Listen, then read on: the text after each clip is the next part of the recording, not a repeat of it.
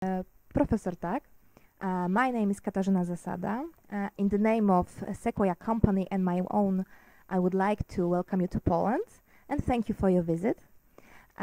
Professor Tagg, you're a microbiologist and you are from New Zealand, so it is not often that scientists from that part of the world visit Central Europe. So, as we like to say in Poland, witamy, welcome. Thank you. So we know that you have not been here for long, but how do you like Poland so far? Wonderful. I mean, it's been wonderful, the visit so far. Short, but very nice. My wife and I have both enjoyed exploring parts of Warsaw. We have enjoyed the forest areas, the garden area, and clearly people here have a lot of feeling for their heritage, and it's very nice to see how much effort and what an expense actually has gone into recreating a lot of the old town. So lovely place to visit for us, and I'm sure it's a feature for tourists when they do come here. I'm glad to hear that. So you are the discoverer of a bacteria, Streptococcus salivarius K12. It's a probiotic strain in Poland known as entities. So could you explain us how did the idea of using this central strain in a recurrent tonsillitis came to you? Well, that was a long time ago. In fact, it was almost exactly 50 years, half a century. I was sitting in a class, a microbiology class at Melbourne University, because I grew up in Melbourne, and one of the lecturers there was telling her class, and I was in her class, about her study leave. She had been to America and had learnt about microbial interference. And microbial interference is how bacteria fight other bacteria. You could think of it as germ warfare in a way, how bacteria fight others to maintain their own population. Now, her interest was particularly in bacteria in the intestinal tract, and she told us about probiotics for the intestine, which had been in use for many years. And sitting there in the class, I thought, all of the probiotics that I've heard about so far are for the intestinal tract. Wouldn't it be wonderful if we had a probiotic that was specifically adapted to the human mouth? Then that probiotic strain may be able to help counter infections in the oral cavity, infections like strep sore throat. So how does this strain work? What is the mechanism of action? Strep salivarius K12 is effective in its action against Strep pyogenes because it produces something called bliss. Now, bliss is a name that I invented, I guess, for bacterial inhibitors produced by bacteria that target other closely related bacteria. Now, these bliss molecules are produced in nature by many bacteria, but what I was interested in was to find a bliss molecule that would be more particularly active against the bad streptococci, the ones that cause strep sore throats in humans. So could you tell us what patients may benefit from it and how should it be taken? We've found originally the interest, as I said, was in finding a way to protect against streptococcal sore throats. But in order to do that, you first of all have to get the probiotic strain to what we say colonize, to actually set up a family of the probiotic bacteria in the human mouth. So the first step is to produce the probiotic K12 strain industrially, and then to form it into tablets, and then the consumer would suck on the tablet or powder or some other form of delivery.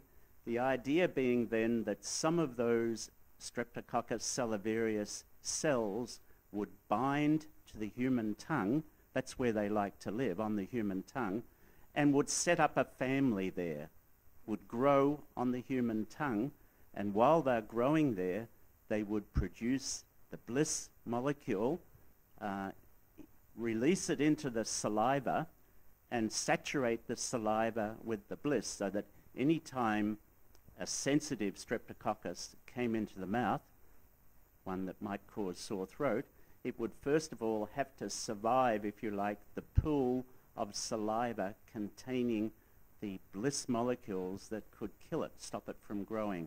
So the whole process involves implanting or colonizing the human tongue with the probiotic and then allowing it to grow and produce its bliss molecules into saliva to provide a, if you like, a protective salivary fluid that the bad streptococci would be killed in. Okay. And for how long it should be taken? There's different answers could be given to that. What I like to tell people is that at times when there are a lot of sore throats around, maybe in the winter months, or at times when the person is going to be in contact with others who may have sore throats, then you want to particularly build up your own population of the K12 strep salivarius. So my answer is for school children, those going to what we call primary school in the early years of their education, often they are very vulnerable to streptococcal infections in the age range from about 5 to 12 years old. Those children could benefit from very regular dosing, perhaps one a day lozenge, but especially in times of a lot of sore throats in the community or in the school ground.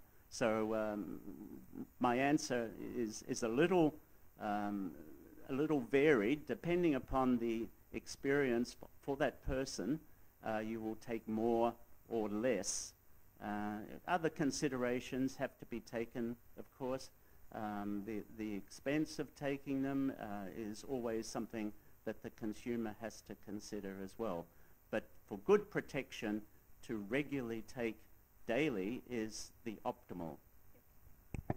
So normally people who suffer from recurrent tonsillitis shall receive multiple courses of antibiotics. So treatment with entities should reduce the need of such repetitive treatment. So how would you speculate what would be the impact of entities in preventing antibiotic resistance and the cost benefits? Yes, well, any measure that reduces exposure to the classical antibiotics like the penicillins is going to be beneficial, because not only will it save money, save the individual money because those antibiotics are very costly, but it saves really the whole community from the build-up of antibiotic resistance, penicillin resistance. So the less that you have to use the classical antibiotics, the better, both from the point of view of the expense to the individual and from the point of view of avoiding build-up of antibiotic resistance, because we're running out of antibiotics to use for treatment of some infections. So the ones that we have to protect as their use as best we can, and one way to do that is to use microbial interference, to use the technique of having bacteria, good bacteria, fight off the bad bacteria so we don't have to resort to expensive, damaging antibiotics. So, but Streptococcus salivarius K12 is a bacterial strain. Moreover, it is Streptococcus, so it will generate questions about safety. So, is it safe? Certainly, in our experience, it's very safe. I gave a lot of thought to this, which species of bacteria, from the point of view of developing a probiotic, would be safest to work with. Now, Streptococcus salivarius is found only in the human mouth. It has a history of not causing infections in humans. When you go to the scientific literature, there are very, very few reports of Streptococcus salivarius being able to cause infections. And it's only then in individuals who are extremely immunologically compromised can sometimes, very occasional reports in the literature of that. So it's a very safe species of bacteria. It's very closely related to Streptococcus thermophilus, and you may know that that is a Streptococcus which is used in yogurt manufacture. So Streptococcus salivarius is harmless. It lives on the human tongue. The only place in the universe, as far as I know, that it lives is on the human tongue. It's very happy there, and it doesn't want to hurt us, I'm sure. Okay. So, do you know, can you speculate how many patients have taken it already? Oh, by now there have been millions of doses given. I think the latest estimate was something like 100 million doses. So tens of thousands of people have used K12, all age ranges, from the very elderly right down to newborn. We have powder formats used in New Zealand for toddlers, and there are no reports of any serious complications at all. So very many applications and no evidence of any toxicity for humans. A whole lot of toxicity studies were done before any humans were given the organism. So studies we did first of all in rats as an animal model, and then we did very exhaustive trials in humans of all different age ranges. So I'm quite comfortable with the fact that it's a harmless organism, as harmless as you could find a bacterium. That's great. Looking back from the origin of the idea till the success today, what was your major challenge that you have to overcome? I guess the major challenge was finding someone else to take with me on this journey who believed in it, someone who had money. Because developing an idea like this is not something that a mere scientist can do alone in the laboratory. A scientist can have the idea, but you then have to find other people to take with you on the journey of discovery. And I was fortunate to find an entrepreneur in Dunedin, New Zealand, where I live, who was very interested in the story that I told. The same story that I tell you, I told this gentleman, his name Howard Patterson, and he liked the story that I told, and he thought, well, this sounds like it might be the basis for formation of a biotech company. So I think the most difficult step was not the science necessarily. The science for me was easy. The difficult step was finding someone else who would be a believer and who could make things happen for the creation of a company dedicated to developing this probiotic. We're glad you have met. Yeah. So we know that the original strain was isolated from a little boy over 30 years ago. So have you have a contact with this boy since that time? No, and in fact that's quite deliberate. The studies are always coded. The subjects are not identified by name. Once they are enrolled in the study, we keep it in a code form, and we thought it best not to break the codes and follow up the codes to find.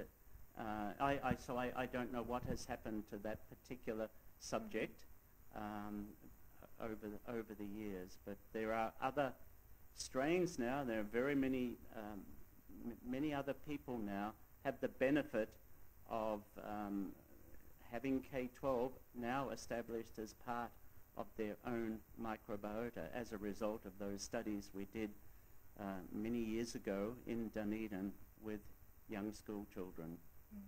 Okay, that's great. And once again, thank you for your visit. And we hope that you will able to enjoy Warsaw. Well, we certainly are enjoying Warsaw, and thank you for the invitation. And I like to sometimes tell people at the end of a talk with them, I wish you well, and may the bliss be forever with you. Thank you.